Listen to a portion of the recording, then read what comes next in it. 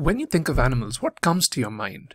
An earthworm, a fish, a spider, a frog, a starfish, a rat, a cat, a crow, or the king of the jungle, a lion? Well, we've got so many animals on the planet, and it's really hard to keep track of all of these. And it's very easy to categorize them into different types so that we can study them better and keep track of them better. So let's get into the classification of animals. So we can classify animals on the basis of the number of cells they have, or whether they have a vertebra or not, where they live, and whether they lay eggs or not. Let's get into the first criteria. Let's categorize animals on the basis of cells. We've got unicellular animals. These animals are made up only of one cell. These are usually very small and can be seen only through a microscope. On the other hand, we have multicellular organisms. These are made up of many cells, and usually you don't need a microscope to see these animals. What are the examples? An example of a unicellular animal is amoeba. This is a really small jelly-like animal, and it can be seen only through the microscope. Similarly, we've got paramecium. This is also really tiny and can be seen only through the microscope. What are some examples of multicellular animals? I'm sure you know a lot of these. Cats, ants, rats, and there are lots of examples like these. The next basis of classification is vertebrae. Let's try to understand what that means. Here's a skeleton. Can you see this chain of bones that runs along the back? Yes, it's called the backbone or the vertebral column. There are a lot of new terms. Let's try to demystify. Vertebra is a single bone. Like you can see all these single bones right here, right? Each one of them is called a vertebra.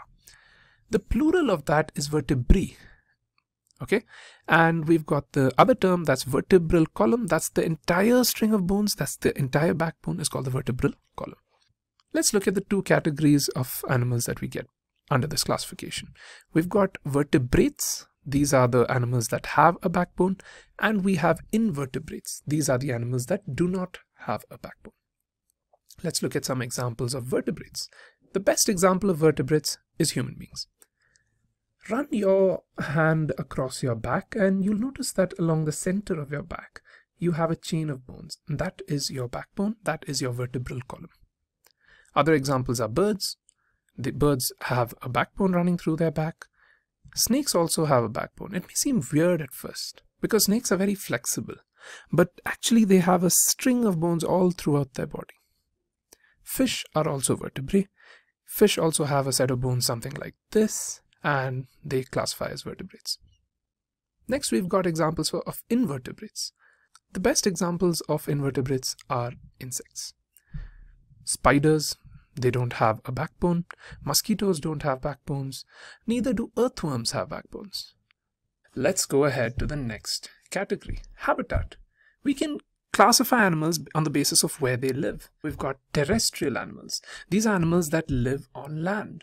We've got aquatic animals. These are animals that live in water.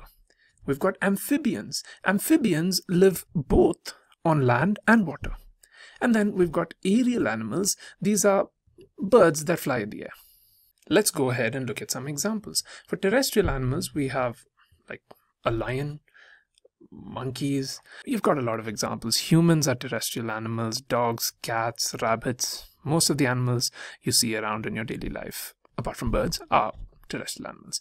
Let's go ahead to the next category, aquatic animals. What are some examples? Obviously fish, starfish, jellyfish. Anything that lives in water is an aquatic animal. Next are amphibians. What are some examples? Frogs. These can breathe through their skin. These can exchange gases through their skin. So this literally takes in oxygen through tiny pores on the skin. So do salamanders. These two can breathe through their skin. Now, frogs and salamanders can breathe both on land and underwater. That's not the case with animals like crocodiles. Crocodiles usually stick their little snout above the water. So if this is the water, they have those jaws above the water so that they can breathe. Examples of aerial animals are basically birds. Here's an eagle, a pigeon, crows, sparrows, miners, whatever birds you can think of. Birds have feathers and wings. Next, we're going to classify animals on the basis of whether they lay eggs or not. Oviparous animals lay eggs outside their own body. On the other hand, viviparous animals usually give birth to their young ones. So what are some examples? You would have guessed, yes, almost all birds, like the hen right there. The hen's laying eggs. We've got other examples like fish, even frogs lay eggs. Examples for viviparous, humans, dogs. Can you see that litter? They didn't come out of eggs, right? They were puppies that were given birth to by the mother. Now, if we go back to all those animals we saw in the beginning, take a moment to pause and classify all these animals into the categories we just learned about.